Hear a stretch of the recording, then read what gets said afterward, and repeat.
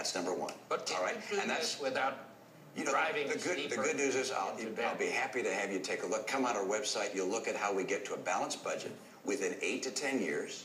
We do it by reducing spending in a whole series of programs. By the way, number one I get rid of is Obamacare. There are a number of things that sound good, but frankly, we just can't afford them.